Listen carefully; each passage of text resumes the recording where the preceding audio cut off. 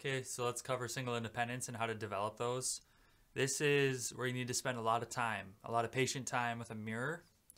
And the process kind of goes like this. You're able to bring the mallets up like so.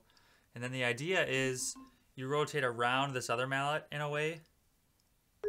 And you can see that my pinky is rotating up. Okay, so it's like that turning the doorknob motion. But the key is that I just push toward this mallet.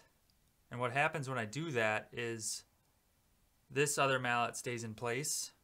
I just push forward with my thumb. I can either think of pushing straight forward like that, or I can think of pushing straight to the side like that. But you can see that produces, it makes the other mallet wobble. So instead I push toward the mallet exactly. And that's where you get that independence from. And eventually you'll be able to isolate that perfectly so that that mallet can just sit and spin. That's just a thought process. What you actually want to do is get a good rotation regardless of what this guy out here does. So when you're working that stroke, you start off by fully isolating like this and learning how to push in the correct direction with the hand. But later on, you just go for a good rotation that feels good. And you allow for some noise to happen in the other mallet. When you're working in the other direction, look at how radically my wrist breaks. It's a huge pop like that. A pop toward the pinky. See if you can do this motion without the mallets, and then you would try it with the mallets, and you end up with this. And again, same idea. You just check out what it looks like for this hand to rotate around that mallet, right here. Rotating around the mallet. And that direction, like I rotate perpendicular to the mallet, like this. That's what happens. It's a perpendicular rotation. Let's check it in the other direction too.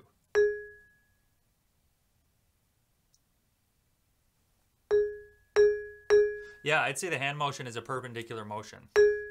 Basically, I mean. So that's a great thing to know, is that when you want to do an independent stroke, it is perpendicular like this. That's how the hand rotates.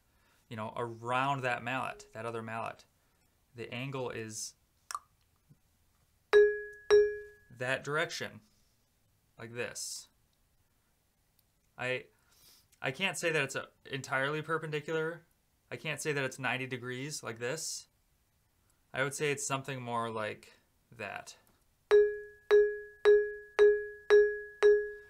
So you can think about it as a perpendicular hand rotation, but the thought of your push, the thinking, is out in this cone, out here, toward the mallet. Same thing with the other direction. I'm twisting my hand perpendicular, but I'm pushing the mallet down.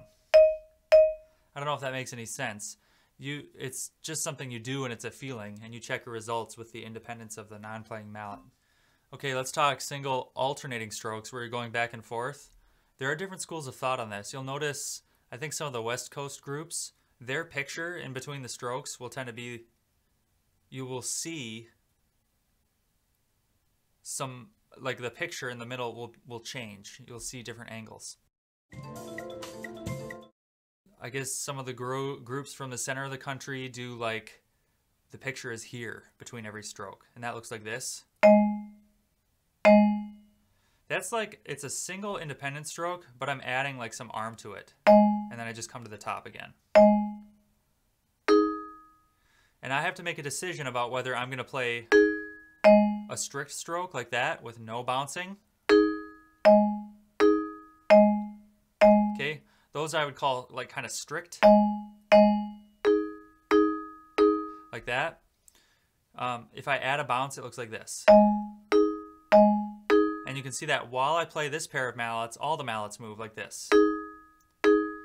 Single alternating strokes can be executed in a fully strict manner like this, or as a block motion with an extra interior push, like that. So I can do a block, or I can do a block plus a little push. That looks like this. And that way all the mallets are moving, but I'm adding that little rotation I learned before to only have two of the mallets play. So I always always return to this eyebrows level position. You'll find that some groups from other parts of the country will, I don't know how to do it though. They introduce, I don't want to call it a seesaw because it's different from a beginner's seesaw. A beginner's seesaw goes like this. They go like, and the reason it looks like that is because they haven't learned to rebound the stroke.